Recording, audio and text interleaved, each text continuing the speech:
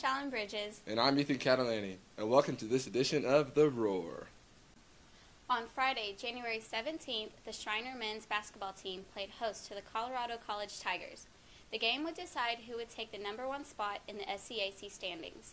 The game started at 6 p.m. and Schreiner jumped out to an early lead only to trail Colorado College by 3 at the half. But Schreiner's offense prevailed in the second half and defeated Colorado College 71-58. Steven Guerrero led the Mountaineers with 16 points, 7 rebounds, and 5 assists. A.J. Myers and Maverick Harris each added 12 points to help lead the Mountaineers. So Ethan, how did the women do?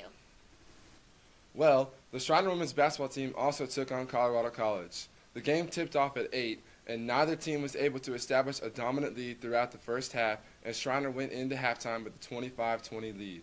The second half proved to be Schreiner's, as the Mountaineers went on to win 75-63. Kelsey Jackson and Lindsey Peterson each totaled 17 points, and 4 girls finished the game in double figures. Schreiner also doubled their three-point percentage and overall shot percentage in the second half. Saturday was a continuation of the Mountaineers' winning streak as both the men and women defeated the University of Dallas Crusaders.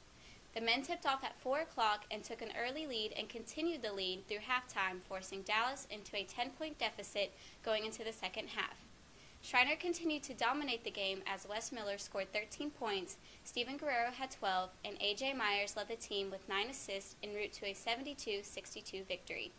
After the game, the Schreiner men stand as the only undefeated team in the SCAC. The women tipped off at 6 p.m. and used a strong defensive effort to take a 46-31 lead into halftime. Schreiner continued their strong defensive control en route to the 73-65 victory. The offense was also present as Kelsey Jackson led the team with 22 points and Sabria Fennell scored 16.